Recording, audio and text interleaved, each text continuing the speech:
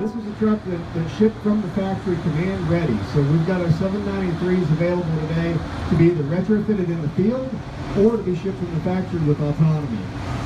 Right now we've got over 90 of these trucks running worldwide on 4 different continents, and we've hauled over 550 million tons autonomously in 5 years' time. And we've done that most proudly, safely.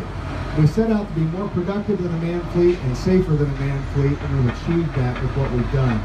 Now, as you can see, there's nobody in the cab of that truck. It's gone ahead and it's come in and executed the turns and everything and spotted exactly where it needed to be in order to go ahead and be loaded by that loading tool. Now, that was done because we've got a person in the cab of that front shovel. That front shovel's got an operator in there that's utilizing Cat Terrain, which is one of our components that you can use in the manned world, but in autonomy it allows him to have a few extra functionalities. He actually set the spot point using terrain for that truck.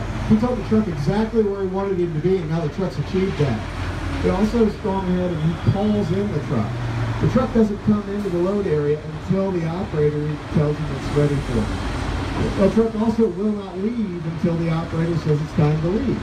So the operator's in full control at all times with Cat Terrain. He's already called the second truck into the queue, so he's ready to go ahead and exchange as soon as he kicks this one out. Now Cat Terrain gives us several other features.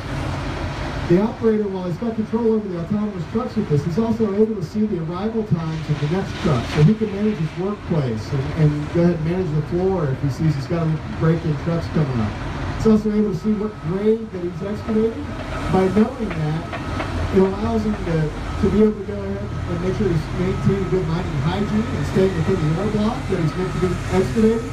Also, as he transitions from one block to the next, he would actually then be telling the trucks different material types so that they be dispatched using Cat Fleet to the appropriate location. Now you saw a motor grader that came down here. That motor grader also has Cat Terrain in it. It allows him to maintain the haul road profiles to exact specifications loaded in by the mining department. That truck's able to safely interact with that manned motor grader because we've got terrain on there. The truck knows where every piece of equipment is in this area at all times, as well as the people are able to go ahead and control how trucks interact with them. They can lock out areas like you see this water cart's done. He's able to use his Cat Fleet system inside of there to lock out the area so that even if the digger operator kicked that truck out, it will not leave because he's in there going ahead and using it to hose it down to maintain the dust in the area. Once he leaves the area, he'll be able to remove that lock and the trucks will go ahead and move on productively. Now this is really important because it allows us to have safety and productivity. We're not unwantingly stopping the trucks at different times. We allow them to go ahead and interpret the world the right way, but also we have the controls for when we need to do those kind of tight exercises. A little bit more about Cat Terrain. We've got Cat Terrain for drilling. We've got a drill perk up here on the bench.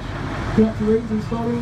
When we use Cat Terrain for drilling, we're able to actually locate where we need to go ahead and drill all of our blast powder to a precise specification. Allows us to control hole depth, monitor downforce and pressures, as well as our penetration rate. So it allows us to have a lot more rich data to analyze to determine how do we really optimize our fragmentation. Also got Cat Terrain inside of this dozer that you see pushing up here. Now that dozer is actually running Cat Command for dozing.